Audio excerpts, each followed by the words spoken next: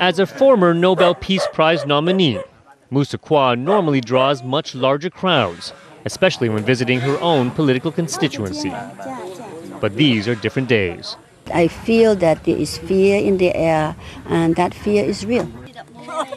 Fear, she says, of the government. Mu Suh-Kwor is the latest politician to be accused of defaming Cambodia's prime minister. We know the court in Cambodia is not independent, is not competent even, and is not partial. Suh-Kwor joins a growing list of Cambodians who say they are victims of a hardline campaign by the country's leader, Hun Sen, to silence his critics and solidify his power.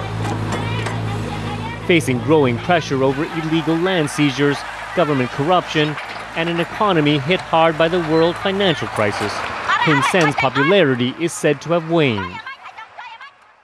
Human rights activist Thierry Sang today sits at home, unemployed, after she was removed from the organization she led. The reason, Thierry says, she was too outspoken. When you don't have parliament functioning well, when you don't have a judiciary that is independent, when you don't have a civil society doing the work that it should, then what type of democracy is this? Freedom of the press has also come under fire. In recent months, 3 out of 5 papers known to take a critical view of Cambodia's leadership have shut down following what some say is a campaign of threats and intimidation. After writing an article alleging government corruption, Hung Chakra, editor of one of those papers, was jailed in Cambodia's notorious Prey Sar prison. He is serving a 1-year sentence.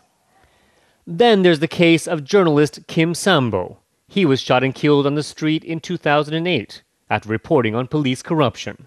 The reason of killing, we know that these are related with the political motivate. An independent legal organization investigating the killing gave authorities evidence of who they believe was responsible. But he was never charged. Who is the perpetrator? We know, some other know about the perpetrator, but they cannot take action. No, we never been to that. The government denies there is any crackdown, saying the court cases, the arrests are all part of a system trying to grapple with a fledgling democracy. Officials point out it was only 11 years ago that Cambodia emerged from civil war. To reform, sometimes it hurt to political party, but we understand that we have to reform. To serve a public interest, to serve the public justice. But Mu Suh-Kwor questions whose interest these police officers are serving.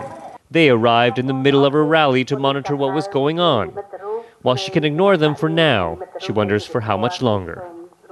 Steve Chao, Al Jazeera, Cambodia.